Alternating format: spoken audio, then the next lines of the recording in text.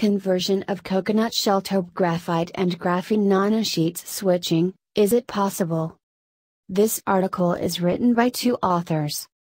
First author Minto Supano. Second author Iksan Siberian. We deeply observed how to produce graphite and graphene nanosheets based on renewable natural resources. The aims of this research are to produce graphite and graphene nanosheets switching on low temperature and versatile method, and also to probe hypothesis about the soul atom. In this research, we used coconut as a raw material.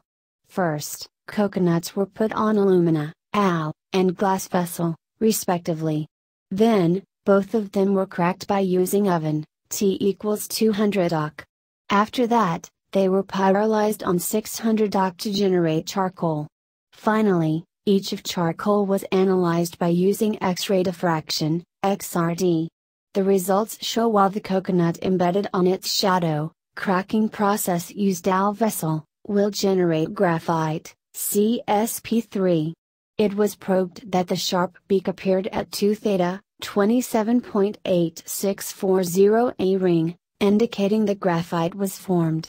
On the other hand, while the distance of coconut position was far from its shadow, cracking process used glass vessel. Interestingly, graphene nanosheet switching, CSP2, was generated. It was clarified by the weak and broad peak at 2 theta, 23.6400. We concluded that vessel's cracking process and shadow position between material and its shadow, soulness, may affect properties of physical material of carbon. Thanks for watching this abstract video of Scientific Modeling and Research Volume 3 Issue Number 1 published by Online Science Publishing.